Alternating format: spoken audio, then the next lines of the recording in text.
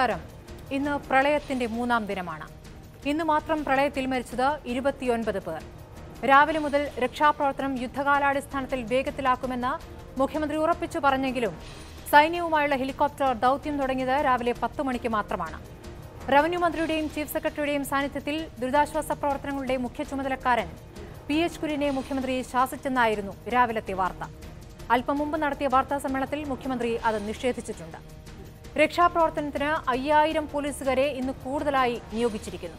Helicopter വഴിയുള്ള രക്ഷാപ്രവർത്തനം കൂടുതൽ പ്രദേശങ്ങളിലേക്ക് എത്തുകയും ചെയ്തിരിക്കുന്നു. പകൽ രക്ഷാപ്രവർത്തനത്തിൽ മാത്രം ഇന്ന് 82,442 പേരെ രക്ഷപ്പെടുത്തിയിരിക്കുന്നുവെന്നാണ് മുഖ്യമന്ത്രി ഏറ്റവും ഒടുവിൽ അറിയിച്ച കണക്ക്. പക്ഷേ ഇനിയുമുണ്ട് ഒറ്റപ്പെട്ട് വിറങ്ങലിച്ച് കഴിഞ്ഞ 72 മണിക്കൂറായി ഭക്ഷണവും വെള്ളവുമില്ലാതെ വൃദ്ധരും രോഗികളും സ്ത്രീകളും കുട്ടികളുമായി നിരവധി പേർ.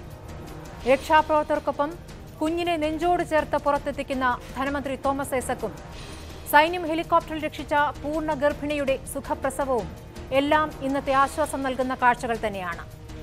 ഒരു വശത്ത് ചികിത്സയ്ക്കായുള്ള വിദേശയാത്ര നീട്ടിയ മുഖ്യമന്ത്രിയും മറുവശത്ത് പ്രളയത്തിനിടെ ജർമ്മനി കാണാനിറങ്ങിയ വനമന്ത്രി K രാജുവും ഭരണ സംവിധാനത്തിലെ വ്യത്യസ്ത കാഴ്ചകളാണ്. ഈ ചർച്ച കുറ്റം പറച്ചിലിനുള്ളതല്ല. പക്ഷേ രാത്രിയും പകലും എന്നില്ലാതെ രക്ഷാപ്രവർത്തകർക്കൊപ്പം തന്നെ കാര്യങ്ങൾ പുറം ലോകത്തെത്തിക്കുന്ന ഞങ്ങളുടെ പ്രതിനിധികൾ കണ്ട ചില യാഥാർത്ഥ്യങ്ങളും നമുക്ക് മുന്നിലുണ്ട്. വരും ദിവസങ്ങളിലെ തിരുത്തലുകൾക്ക് ഉപകാരപ്പെടും വിധം നമുക്ക് ചർച്ച തുടങ്ങാം. സൂപ്പർ പ്രൈം ഇന്ന് ചോദിക്കുന്ന ഒറ്റ ചോദ്യം ഇതാണ്: ഒറ്റപ്പെട്ടവരിലേക്ക് എത്തിപ്പെടേണ്ടേ? CPM സംസ്ഥാന സെക്രട്ടേറിയറ്റ് അംഗം Shri K N Balagopal, Congress നേതാവ് A Shukur, കൊച്ചി മുൻ മേയർ ടോണി ചമ്മണി, BJP നേതാവ് J പത്മകുമാർ, രക്ഷാപ്രവർത്തനത്തിൽ ഇപ്പോൾ സജീവമായി പങ്കെടുക്കുന്ന അഡ്വക്കേറ്റ് ഹരീഷ് വാസുദേവൻ എന്നിവർ ചർച്ചയിൽ. പ്രതിപക്ഷ നേതാവ് രമേശ് ചെന്നിത്തലയും ആദ്യഘട്ടത്തിൽ ചർച്ചയിൽ പ്രതീക്ഷിക്കുന്നു. ഒറ്റപ്പെട്ടവരിലേക്ക് എത്തിപ്പെടേണ്ടേ എന്നാണ് സൂപ്പർ പ്രൈം ചർച്ച ചെയ്യുന്നത്. ആദ്യം ഇപ്പോൾ കൊച്ചിയിലെ മുൻ മേയർ കൂടിയായിരുന്ന ശ്രീ ടോണി ചമ്മണിയിലേക്ക്.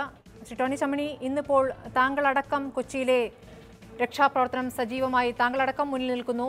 ഇന്ന് അവിടെ താങ്കൾക്ക് കാണാനായത് ഇന്നലത്തേക്കാൾ വളരെ സജീവമായുള്ള രക്ഷാപ്രവർത്തനം തന്നെയല്ലേ? തീർച്ചയായിട്ടും ഇന്നലത്തേനേക്കാൾ കുറേയും കൂടി സംഘടിതവുമായി ഊർജിതമായ രക്ഷാപ്രവർത്തനങ്ങളാണ് നടക്കുന്നത്. പക്ഷെ നമ്മൾ ആശങ്കപ്പെടുത്തുന്നൊരു കാര്യം, ഓരോ പ്രദേശത്തു നിന്നും അളവില്ലാത്ത ആളുകൾ പുതുതായി ദുരിതാശ്വാസ കേന്ദ്രങ്ങളിലേക്ക് കടന്നു വരുന്നു. ഇന്നിപ്പോൾ കൊച്ചി നഗരത്തിലേക്ക് കടന്നു വന്നത് വൈപ്പിൻ പ്രദേശത്തു നിന്നും ചേനൂർ, പിഴല, കോതാട് ഉൾപ്പെടെയുള്ള ദ്വീപുകളിൽ നിന്നുള്ളവരാണ്. അപ്പോൾ കൂടുതലായ ആളുകൾ ദുരിതാശ്വാസ ക്യാമ്പുകളിലേക്ക് അപ്രതീക്ഷിതമായും അവിചാരിതവുമായി കടന്നു വരുമ്പോൾ അവർക്ക് ആവശ്യമായ കാര്യങ്ങൾ ഒരുക്കുന്നതിൽ എല്ലാ ക്യാമ്പുകളിലും ഒരുപക്ഷെ തൃപ്തികരമായി ചെയ്യാൻ പറ്റാത്തൊരവസ്ഥ ഉണ്ട് എന്നുള്ളതാണ് ഞങ്ങൾ നേരിടുന്ന ഒരു പ്രതിസന്ധി. ഇതിപ്പോൾ നഗരത്തിലെ പല കോളേജുകളിലും, സെയിൻറ്റ് തെരേസാസ് കോളേജിലും മഹാരാജ് കോളേജിലും സെയിൻറ്റ് ആൽബർട്ട്സ് കോളേജിലും ഒട്ടനവധി പുതിയ സ്കൂളുകളിലും ക്യാമ്പുകൾ തുറക്കുന്ന സ്ഥിതിയാണ് ഉണ്ടായിട്ടുള്ളത്. ഏതായാലും ഒരു കാര്യം മനസ്സിലാക്കുക, എല്ലാം മറന്ന്, ജാതി മറന്ന്, മതം മറന്ന്, രാഷ്ട്രീയം മറന്ന് നാട്ടിലെ മുഴുവൻ ജനങ്ങളും എല്ലാവരും ഇതിലൊറ്റക്കെട്ടായി ഇറങ്ങുന്നു എന്ന ശുഭകരമായ ഒരു കാര്യമാണ് ഇതിലുള്ളത്. ശ്രീ ടോണി ചമ്മണി, ഇന്നലെ പ്രതിപക്ഷ നേതാവ് ശക്തമായി ആവശ്യപ്പെട്ടിരുന്നത് പൂർണ്ണമായും രക്ഷാപ്രവർത്തനം സൈന്യത്തെ ഏൽപ്പിക്കണം, സൈന്യമാണ് മുൻകൈ എടുക്കേണ്ടത്, സൈന്യത്തിന് മാത്രമേ സാധിക്കൂ എന്നുള്ളതാണ്. പക്ഷേ ഇന്നിപ്പോൾ കാണുന്ന യാഥാർത്ഥ്യം അങ്ങനെയല്ലല്ലോ. ഇന്നിപ്പോൾ രക്ഷാപ്രവർത്തനത്തിൽ സജീവമായി ഉണ്ടായിരുന്ന പലരും പറയുന്നത് മത്സ്യത്തൊഴിലാളികളുടെ അത്ര ഊർജ്ജസ്വലമായ സൈന്യത്തിന് പോലും പ്രവർത്തിക്കാനാവുന്നില്ല. അവർക്ക് വെള്ളം അറിയാം, എങ്ങനെയൊക്കെ ഇവരെ രക്ഷപ്പെടുത്തണമെന്നറിയാം. ബോട്ടുകളിൽ പോകുന്നത് കൂടുതൽ മത്സ്യത്തൊഴിലാളികൾ, അവരെ കുറച്ചുകൂടി സജീവമായി വരും ദിവസങ്ങളിൽ രക്ഷാപ്രവർത്തനത്തിൽ ഏർപ്പെടുത്തുമെന്ന് മുഖ്യമന്ത്രി പറയുകയും ചെയ്തിരിക്കുന്നു. അപ്പോൾ അങ്ങനെയല്ല, ഒരുമിച്ച് എല്ലാവരും കൂടി ചേർന്ന് നടത്തേണ്ട ഒരു കാര്യമാണ്. സൈന്യത്തെ മാത്രം പൂർണ്ണമായി ഏൽപ്പിക്കുക എന്നുള്ളത് തെറ്റായിപ്പോയ ഒരു ആലോചനയായിരുന്നു എന്ന് താങ്കൾക്ക് തോന്നുന്നുണ്ടോ? തീർച്ചയായും. ഇപ്പോൾ സൈന്യം മാത്രമല്ല, വിവിധങ്ങളായ ഡിഫൻസ് ഫോഴ്സസ് നമുക്കുണ്ട്. ഇപ്പോൾ ജലമാർഗമുള്ള ഒരു ജലപ്രളയം, ആ ജലപ്രളയത്തിൽ അത്തരം ദുരന്തങ്ങൾ നേരിടാൻ വൈദഗ്ധ്യമുള്ള സേനയെ നമുക്കുണ്ട്. അപ്പോൾ അത്തരം സേനകളെ നമുക്ക് തീർച്ചയായിട്ടും കൂടുതലായി ലഭിക്കുമായിരുന്നെങ്കിൽ ദുരിതാശ്വാസ കേന്ദ്രങ്ങളിൽ കഴിയില്ല, വീടുകളിൽ കഴിയുന്ന ആളുകളെ കുറേയും കൂടി ഫലപ്രദമായി നേരത്തെ നമുക്ക് ദുരിതാശ്വാസ ക്യാമ്പുകളിലേക്ക് എത്തിക്കാമായിരുന്നു. ഇപ്പോൾ കേരളത്തിന് അനുഭവം കുറവുള്ള, പരിചയം കുറവുള്ള വൈദഗ്ധ്യം കുറവുള്ള ഒരു ദുരന്തത്തെയാണ് നാം നേരിടുന്നത്. അങ്ങനെ വരുമ്പോൾ ഇത്തരം കാര്യങ്ങളിൽ വൈദഗ്ധ്യമുള്ള കേന്ദ്ര ഗവൺമെൻറ്റിൻ്റെ സഹായത്തോടുകൂടി ഫലപ്രദമായി ചെയ്യുന്നതിൽ തെറ്റില്ല. അതിന് സൈന്യത്തെ ഇപ്പോൾ ഏൽപ്പിക്കുന്നത് അതൊരു ചർച്ച പോലും ആക്കേണ്ടതായിട്ടുള്ള ആളുകളെ രക്ഷിക്കാൻ, ജനങ്ങളെ രക്ഷിക്കാൻ ഏറ്റവും പ്രായോഗികമായ മാർഗം എന്താണോ അതാണ് ചെയ്യേണ്ടതായിട്ടുള്ളത്. ഇപ്പോൾ നാഷണൽ ഡിസാസ്റ്റർ മാനേജ്മെൻറ്റ് ആക്ട് 2005 ഉണ്ട്. ആ ആക്ട് പ്രകാരം എല്ലാ സ്റ്റേറ്റുകളിലും അത്തരം സ്റ്റേറ്റ് ഡിസാസ്റ്റർ റെസ്പോൺസ് ഫോഴ്സ് ഉണ്ടാകേണ്ടതായിട്ടുണ്ട്. താങ്കളിലേക്ക് വരാം. ഇപ്പോൾ പ്രതിപക്ഷ നേതാവ് ശ്രീ രമേശ് ചെന്നിത്തല ടെലിഫോൺ ലൈനിൽ പ്രതികരിക്കാൻ. ശ്രീ രമേശ് ചെന്നിത്തല, അല്പം മുമ്പ് മുഖ്യമന്ത്രി വാർത്താ സമ്മേളനത്തിൽ ഇന്നത്തെ രക്ഷാപ്രവർത്തനത്തിന്റെ കണക്കുകൾ ഒക്കെ വിശദീകരിക്കുകയുണ്ടായി. ഇന്നിപ്പോൾ 82,442 പേരെയാണ് ഇന്ന് മാത്രം പകൽ രക്ഷാപ്രവർത്തനത്തിൽ രക്ഷിക്കാനായിട്ടുള്ളത്. അത് ഓരോ മേഖല കേന്ദ്രീകരിച്ചും അദ്ദേഹം കൃത്യമായ കണക്കുകൾ നൽകുന്നുണ്ട്. ഇതിപ്പോൾ പോലീസിന്റെ കൂടുതൽ ഫോഴ്സിനെ 5000 പേരെ കൂടുതൽ നൽകിയിരിക്കുന്നു. മൊത്തത്തിൽ 40,000-ഓളം പേർ. Police, fire force, navy, air force, army, coast guard, NDRF, മത്സ്യത്തൊഴിലാളികൾ ഇവരെല്ലാവരും ചേർന്ന് നടത്തിയ രക്ഷാപ്രവർത്തനത്തിലാണ് ഇത്രയും പേരെ രക്ഷിക്കാനായിരിക്കുന്നത്. താങ്കൾ പറഞ്ഞത് സൈന്യത്തെ പൂർണ്ണമായും രക്ഷാപ്രവർത്തനം ഏൽപ്പിക്കണമെന്നുള്ളതാണ്. ആ ഒരു ആലോചന തെറ്റായിപ്പോയി എന്ന് ഈ ഘട്ടത്തിൽ തോന്നുന്നുണ്ടോ? ഒരു തെറ്റുമില്ല. ഇപ്പോഴും ഈ പറയുന്ന കണക്കുകളേ ഉള്ളൂ. ഞാൻ വിമർശിക്കുകയല്ല. ഈ സാഹചര്യത്തിൽ ഇപ്പോഴും ആളുകൾ വലിയ ദുരന്തത്തിലാണ്. ചെങ്ങന്നൂര്, കാലടി, അതോടൊപ്പം തന്നെ ചാലക്കുടി, വടക്കംപറവൂർ, ആലുവ, മാത്രമല്ല ആറന്മുള, ഓരോ പ്രദേശത്തു നിന്ന് ആളുകൾ വിളിച്ചുകൊണ്ടിരിക്കും. മുഖ്യമന്ത്രി എല്ലാ ദിവസവും കുറെ കണക്കുകൾ പറയുന്നു. ആരെഴുതി കൊടുക്കുന്ന കണക്കാണെന്ന് എനിക്കറിയത്തില്ല. ഏതായാലും ശരി, അദ്ദേഹം ഇന്നലെ പറഞ്ഞ് 26 ഹെലികോപ്റ്റർ വരുമെന്ന്. എത്ര ഹെലികോപ്റ്ററാണ് വന്നേ ഇന്ന്? ഞാൻ അതിന്റെ വിശദാംശങ്ങളിലേക്ക് പോകുന്നില്ല. ഇതിപ്പോ കുറ്റം പറയേണ്ട സമയമല്ല. എങ്കിൽ പോലും ആളുകൾ വലിയ പ്രതിസന്ധി നേരിടുകയാണ്. ആ യാഥാർത്ഥ്യം മനസ്സിലാക്കണം. ക്യാമ്പുകളിൽ കഴിയുന്ന ആളുകൾക്ക് സന്നദ്ധ സംഘടനകളുടെയും രാഷ്ട്രീയ പാർട്ടികളുടെയും ഒക്കെ സഹായമാണ് കിട്ടുന്നത്. സർക്കാരിന്റെ സഹായം വളരെ വളരെ പരിമിതമാണ്. അദ്ദേഹത്തിന്റെ പത്രസമ്മേളനങ്ങൾ ഇതൊക്കെ പറയുന്നെങ്കിൽ ഞാൻ ഇന്ന് എന്റെ മണ്ഡലം അടക്കമുള്ള അപ്പർ കുട്ടനാട്ടിലെ രക്ഷാപ്രവർത്തനം നേരിട്ട് നടത്തിയ ഒരാളാണ്. ഞങ്ങളാണ് മത്സ്യത്തൊഴിലാളികളെ കൊണ്ട് ഞങ്ങൾ വോട്ട് കൊണ്ടുവന്ന ആളെ കൊണ്ടുപോകുന്നത്. പറവൂരിൽ VD സതീശൻ അദ്ദേഹത്തിന്റെ മണ്ഡലത്തിൽ ശർമ്മ MLA വിട്ടുകൊടുത്ത വോട്ടുകളാണ് ആളുകളെ കൊണ്ടിരുന്നത്. ജനങ്ങളാണ് ദുരിതാശ്വാസ പ്രവർത്തനത്തിന് നേതൃത്വം കൊടുക്കുന്നത്. അത് വേണം, തീർച്ചയായിട്ടും വേണം. പക്ഷെ പല തലങ്ങളിൽ എത്രമാത്രം എഫക്റ്റീവായി കാര്യങ്ങൾ നടക്കുന്നുണ്ടെന്നുള്ള ഗവൺമെന്റ് പരിശോധിക്കേണ്ട ഒരു കാര്യമാണ്. 3-4 ദിവസമായി വെള്ളം പോലും കിട്ടാതെ ഒറ്റപ്പെട്ട് കഴിയുന്ന ആളുകളാണ്, ആയിരക്കണക്കിന് ആളുകളാണ് ഇവിടെ ഉള്ളത്. ഇപ്പൊ കാലടി MLA റോജി ജോൺ എന്നെ വിളിക്കുകയായിരുന്നു. കാലടിയിൽ പള്ളിയിൽ ആയിരക്കണക്കിന് ആളുകൾ കൂടിക്കിടക്കുകയാണ്. വെള്ളമില്ല, ഭക്ഷണമില്ല. നമ്മളെല്ലാവരെയും വിളിച്ചു പറയുകയാണ്, ആരും കൊടുക്കുന്നില്ല. ചാലക്കുടി ഒറ്റപ്പെട്ട് കഴിയുന്നു. ഈ മറ്റു മാത്രമല്ല, തൃശ്ശൂർ ജില്ലയിലെ പല ഭാഗത്തും ആളുകൾ വലിയ പ്രതിസന്ധി നേരിടുകയാണ്. ശ്രീ രമേശ് ചെന്നിത്തല, താങ്കൾ ക്യാമ്പുകൾ സന്ദർശിക്കുകയുണ്ടായി. താങ്കൾ ഇപ്പോൾ പറഞ്ഞതുപോലെ സർക്കാരിന്റെ പ്രതിനിധികൾ ആരും ക്യാമ്പുകളിലില്ല എന്നാണോ? അവരൊന്നും വില്ലേജ് ഓഫീസർ വല്ലപ്പോഴും വന്നു പോകും എന്നുള്ളതല്ലാതെ വലിയ പ്രതിസന്ധി നേരിട്ടുകൊണ്ടിരിക്കുകയാണ്. അത് വേറൊരു ഇഷ്യൂ. അതോടെ വരട്ടെ, അതിന് സമയമുണ്ടല്ലോ നമുക്ക് സംസാരിക്കാൻ. ഇപ്പോഴും രക്ഷാപ്രവർത്തനത്തിന് വേണ്ടത്ര ഹെലികോപ്റ്ററില്ല, നേവിയില്ല, ആളുകളില്ല. ചെങ്ങന്നൂരിൽ നിന്ന് ആകെ വന്നത് ഒരു നേവിയുടെ ഒരു ടീമാണ്. ഒരു 3 പേര് ഒരിടത്ത് മരിച്ചു കിടക്കുന്നു, ഒരു വീട്ടിൽ മരിച്ചു കിടക്കുന്നു. അവരെന്നെ വിളിച്ചവരാണ്. ഞാൻ മുഖ്യമന്ത്രിയുടെ ഓഫീസിൽ വിളിച്ചു പറഞ്ഞവരാണ്. 3 പേര് മരിച്ചു കിടക്കുന്നു. ഇനി കുട്ടനാട്ടിൽ നിന്ന് ആളുകൾ പലായനം ചെയ്യുകയാണ്. ആലപ്പുഴയിലേക്കും ചങ്ങനാശ്ശേരിയിലേക്കും.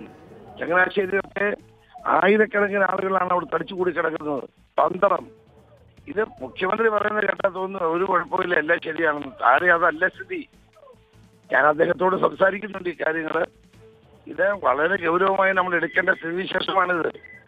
നിങ്ങളിപ്പോ എല്ലാ ചാനലുകളും ഈ ആളുകളെ രക്ഷിക്കാൻ വേണ്ടി ശ്രമിക്കുന്നുണ്ടല്ലോ. നിങ്ങൾക്കറിയാവുന്ന താഴെ നടക്കുന്ന കാര്യം എന്താണെന്ന്. അദ്ദേഹം എല്ലാ ദിവസവും 2-3 തവണ വാർത്താ സമ്മേളനം നടത്തി നമുക്ക് ഒരു ആശ്വാസം നൽകാൻ ശ്രമിക്കുന്നുണ്ട്. നല്ല കാര്യമാണ്, അത് വേണം, പാനിക്കാവരുത്. പക്ഷേ താഴെ നടക്കുന്ന കാര്യങ്ങൾ ഇതല്ല എന്നുള്ളത് മനസ്സിലാക്കണം. അത് തിരുത്താൻ തയ്യാറാകണം. അടിയന്തര ശ്രദ്ധ വേണം. ഗവൺമെന്റ് മെഷീനറി കൂടുതൽ ചലിപ്പിക്കണം. അല്ലാണ്ട് ഉദ്യോഗസ്ഥന്മാർ പറയുന്നത് മാത്രം കാര്യമല്ല എന്ന് മുഖ്യമന്ത്രി മനസ്സിലാക്കണം എന്നാണ് എനിക്ക് പറയാനുള്ളത്. വളരെ നന്ദി ശ്രീ രമേശ് ചെന്നിത്തല ഈ ഘട്ടത്തിൽ പ്രതികരിച്ചതിന്. ഈ ആക്ഷേപങ്ങൾക്ക് അദ്ദേഹം ഉയർത്തിയിരിക്കുന്ന വിമർശനങ്ങൾക്ക് മറുപടി പറയാൻ അല്പസമയത്തിനകം തന്നെ ശ്രീ കെ എൻ ബാലഗോപാൽ നമുക്കൊപ്പം ചർച്ചയിൽ പങ്കുചേരുമെന്ന് പ്രതീക്ഷിക്കാം. അതിഥികളിലേക്ക് പോകും മുമ്പ് ഇപ്പോൾ ആലുവയിൽ രക്ഷാപ്രവർത്തനം നടത്തുന്ന മത്സ്യത്തൊഴിലാളികൾക്കൊപ്പം ഞങ്ങളുടെ പ്രതിനിധി ലിഷോയുണ്ട്. ലിഷോ, ഇന്ന് ഏറ്റവും സജീവമായി രക്ഷാപ്രവർത്തനത്തിലുണ്ടായിരുന്ന മത്സ്യത്തൊഴിലാളികളാണ്. അവർക്കാണ് കുറച്ചുകൂടി വളരെ നന്നായി ഈ കാര്യങ്ങൾ ഈ വെള്ളത്തിലൂടെയുള്ള രക്ഷാപ്രവർത്തനം നടത്താൻ സാധിച്ചിട്ടുള്ളത് എന്ന് ദൃക്സാക്ഷികളായവർ തന്നെ സാക്ഷ്യപ്പെടുത്തുന്ന സാഹചര്യമുണ്ട്. ഇന്നിപ്പോൾ ഏതൊക്കെ മേഖലയിലാണ് അവർ സജീവമായി ഉണ്ടായിരുന്നത് ലിഷോയ്?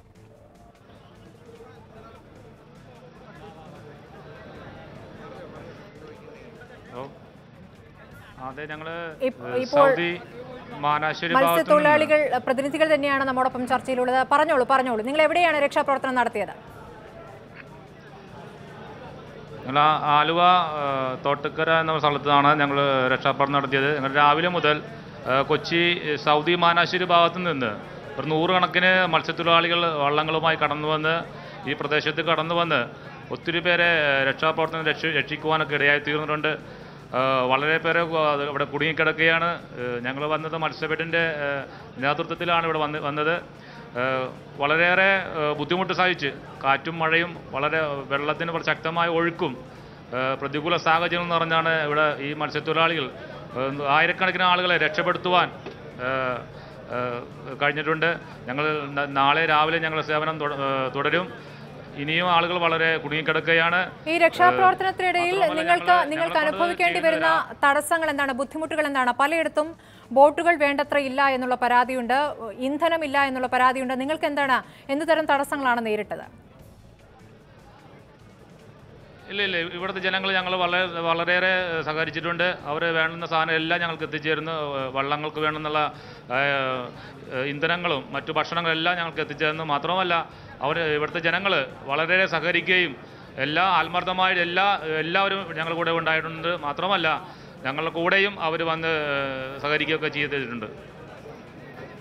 വളരെ നന്ദി. ഇനിയും രക്ഷാപ്രവർത്തനത്തിൽ തുടരുക തന്നെയാണ് മത്സ്യത്തൊഴിലാളികൾ. ആലുവ കേന്ദ്രീകരിച്ച് നിരവധി മത്സ്യത്തൊഴിലാളികൾ രക്ഷാപ്രവർത്തനത്തിലുണ്ടായിരുന്നവരിൽ ഒരു പ്രതിനിധിയാണ് ഇപ്പോൾ പ്രതികരിച്ചത്. തിരിച്ച് ചർച്ചയിലേക്ക് ശ്രീ JR പത്മകുമാർ, അല്പസമയത്തിനകം പ്രധാനമന്ത്രി നരേന്ദ്രമോദി ഇവിടെ എത്തുകയാണ്. ഇവിടുത്തെ ദുരിത കാഴ്ച, ഇവിടുത്തെ ക്യാമ്പുകളിലെ കാഴ്ച, ഇനിയും രക്ഷപ്പെടുത്താനുള്ളവരുടെ കണക്ക്, മരിച്ചവരുടെ കണക്ക്, ഇതൊക്കെ വന്നുകൊണ്ടിരിക്കുകയാണ്. ഒരു ദേശീയ ദുരന്തമാണ് എന്നൊരു വിലയിരുത്തലിലേക്ക് കേന്ദ്രം എത്താനായില്ലേ?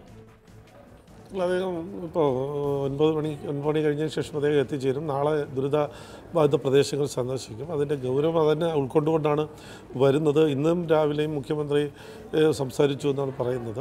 അപ്പോൾ തീർച്ചയായിട്ടും ആ ഗൗരവം ഉൾക്കൊണ്ടുകൊണ്ട് തന്നെ കേന്ദ്ര ഗവൺമെൻറ് ഇതിനകം തന്നെ വളരെ സക്രിയമായ രീതിയിൽ പ്രവർത്തനം നടത്തിയിട്ടുണ്ട്. എപ്പോഴും രാഷ്ട്രീയ ലക്ഷ്യം വെച്ചുകൊണ്ട് എതിർക്കുന്ന മുഖ്യമന്ത്രി പോലും ഇന്നലെയും ഇന്നും വളരെ കേന്ദ്ര ഗവൺമെൻറ് ചെയ്തിട്ടുള്ള നല്ല കാര്യങ്ങളെ അഭിനന്ദിക്കാനുണ്ടായിട്ടുള്ളത്. നാളെയും അടിയന്തരമായ സഹായങ്ങൾ എത്തിക്കുന്നതിന് റെയിൽവേ നാളെ ഏകദേശം 3 ലക്ഷം ലിറ്റർ വെള്ളം എത്തിക്കുന്നുണ്ട്. അതുപോലെ മറ്റു പല കാര്യങ്ങളും കൊച്ചിൻ എയർപോർട്ടിൻ്റെ പ്രവർത്തനങ്ങളെ ഉപയോഗിക്കുന്നതിന് വേണ്ടിയിട്ടുള്ള ആ ജനങ്ങൾക്ക് ഉപയോഗിക്കുന്നതിന് വേണ്ടിയിട്ടുള്ള സൗകര്യങ്ങൾ, അങ്ങനെ നിരവധി കേരളം ആവശ്യപ്പെട്ട എല്ലാ കാര്യങ്ങളും അംഗീകരിച്ച് കൊടുത്തിട്ടുണ്ട്. എയർ ഫെയറിൻ്റെ കാര്യങ്ങൾ നിശ്ചയിച്ചിട്ടുണ്ട്. അതുപോലെ ഈ ദുരന്തത്തെ സഹായിക്കുന്നതിൻ്റെ രീതിയിൽ ആവശ്യമായ സൗകര്യങ്ങൾ, പ്രത്യേകിച്ചും മിലിറ്ററിയുടെ സഹായം കൂടുതൽ സംസ്ഥാനം ആവശ്യപ്പെടുന്നത് അനുസരിച്ച് നൽകുന്നതിന് വേണ്ടിയിട്ടുള്ള ശ്രമങ്ങൾ കേന്ദ്ര ഗവൺമെൻറ്റിൻ്റെ ഭാഗത്തുണ്ടാകും. തീർച്ചയായിട്ടും ആ ദേശീയ ദുരന്തം എന്നുള്ള ആ സ്പിരിറ്റിൽ തന്നെ വളരെ ഗൗരവമായി കേന്ദ്രം എടുക്കുമെന്ന് തന്നെയാണ് ഞാൻ വിശ്വസിക്കുന്നത്. JR സംസ്ഥാന BJP നേതൃത്വത്തെ സംബന്ധിച്ച് നിങ്ങളുടെ ഒരു വിലയിരുത്തൽ, നിങ്ങളുടെ ഒരു ആവശ്യമായി പ്രധാനമന്ത്രിക്ക് മുന്നിൽ വെക്കുന്നത് ഇത് ദേശീയ ദുരന്തമായി പ്രഖ്യാപിക്കണം എന്ന് തന്നെയല്ലേ നിങ്ങളുടെ ഒരു വികാരം? ദേശീയ ദുരന്തം എന്നുള്ള അത് ഗവൺമെൻറ്റിൻ്റെ ഒരു പോളിസിയാണ്. ഇതിന് മുമ്പ് ഞങ്ങളുടെ NDA ഗവൺമെൻറ് വന്ന ശേഷം പ്രഖ്യാപിച്ചിട്ടുണ്ടോ, അല്ലെങ്കിൽ ഇനി പ്രഖ്യാപിക്കാനുള്ള ആ ഒരു ധാരണ ഉണ്ടോ എന്നുള്ള രീതി അത് കേന്ദ്രം പ്രഖ്യാപിക്കണം. ഞങ്ങളെ സംബന്ധിച്ചിടത്തോളം ഇന്ന് ബഹുമാന്യനായ സംസ്ഥാന പ്രസിഡന്റ് PS ശ്രീധരൻപിള്ള ഉൾപ്പെടെ ഉള്ള ആളുകൾ പ്രധാനമന്ത്രിയെ കാണുകയും ഈ പ്രശ്നങ്ങൾ അദ്ദേഹത്തിന് മുന്നിൽ പാർട്ടി തലത്തിൽ അവതരിപ്പിക്കുന്നതിന് വേണ്ടിയിട്ടുള്ള ശ്രമങ്ങൾ നടത്തും. ഗവൺമെൻറ് തലത്തിൽ അവതരിപ്പിക്കുന്നുണ്ട്. ഞങ്ങൾ അതിനു വേണ്ടിയുള്ള ശ്രമം ഇന്നും നാളെയുമായി നടത്തുന്നുണ്ട്. ഹരീഷ് വാസുദേവനിലേക്ക്. ഹരീഷ്, ഇന്നിപ്പോൾ രക്ഷാപ്രവർത്തനത്തിൽ സജീവമായി ഉണ്ട്. ഹരീഷിന് കാണാൻ പറ്റിയ കാഴ്ച എന്താണ്? രക്ഷാപ്രവർത്തനം വളരെ നന്നായി തന്നെ മുന്നോട്ട് പോകുന്നു എന്നുള്ളതാണോ? ഇപ്പോൾ രമേശ് ചെന്നിത്തല ചൂണ്ടിക്കാണിച്ച ചില ഘടകങ്ങൾ, ചില കാര്യങ്ങൾ, അത് സത്യം തന്നെയല്ലേ? സ്മൃതി, ഇന്നലെ രാവിലെ മുതൽ ഈ ദുരന്തത്തിൻ്റെ ഒരു വ്യാപ്തി മനസ്സിലാക്കി ഇതിൻ്റെ കോർഡിനേഷനിലാണ് ഞങ്ങൾ കൂടുതലും ഇതിനകത്ത് ഇടപെട്ടത്. അതായത് നമുക്കറിയാം കളക്ടറേറ്റ് എറണാകുളത്ത് നിന്ന് ആലുവ ഭാഗത്തേക്ക് താൽക്കാലികമായി അതിൻ്റെ പ്രവർത്തനം മാറ്റുകയുണ്ടായി. കളക്ടറും എല്ലാ പ്രതിനിധികളും അങ്ങോട്ടേക്ക് മാറുകയുണ്ടായി. അവിടെയാണ് കോൺസെൻട്രേറ്റ് ചെയ്തിരിക്കുന്നത്. പക്ഷേ നിങ്ങൾ ചാനലുകളിൽ കാണിക്കുന്ന ഈ റെസ്ക്യൂ ഓപ്പറേഷൻ നമ്പറുകളിലേക്ക് ആയിരക്കണക്കിന് ആളുകളാണ്, ഈ ലോകത്തിൻ്റെ എമ്പാടുമുള്ള ആളുകളാണ് വിളിക്കുന്നത്. അപ്പോൾ അവർക്ക് ഒരു രക്ഷ എത്തിക്കുക മാത്രമല്ല, പല ആളുകളും കുടുങ്ങിക്കിടക്കുന്ന സ്ഥലങ്ങളിൽ നിന്ന് സോഷ്യൽ മീഡിയ വഴിയും വ്യക്തിപരമായ സൗഹൃദങ്ങൾ വഴിയും ഒക്കെ നമ്പറുകൾ എടുത്ത് അതൊരു കൃത്യമായ ഫോർമാറ്റിൽ ഗവൺമെൻറ്റിൽ എത്തിക്കുക എന്ന് പറയുന്നൊരു വലിയ ഗ്യാപ്പ് ഇവിടെ ഉണ്ടായിരുന്നു. ഉച്ചയോടുകൂടി ആ ഗ്യാപ്പ് നമുക്ക് മനസ്സിലായി. വോളണ്ടർ ചെയ്യാൻ താല്പര്യമുള്ള ആളുകളെ, പ്രത്യേകിച്ച് കമ്പ്യൂട്ടർ അറിയാവുന്ന, ഫോൺ അറ്റൻഡ് ചെയ്യാൻ അറിയാവുന്ന ആളുകളെ ശ്രമകരമായി സംഘടിപ്പിച്ചാണ് വൈകുന്നേരത്തോടുകൂടി ഈ എല്ലാ ഭാഗങ്ങളിൽ നിന്നും വരുന്ന ഒറ്റപ്പെട്ട സന്ദേശങ്ങൾ, കുടുങ്ങിയിരിക്കുന്ന ആളുകളുടെ വിവരങ്ങൾ കൃത്യമായി ജില്ലാ ഭരണകൂടത്തിന് എത്തിച്ചു കൊടുക്കുന്ന സംവിധാനം ചെയ്തത്.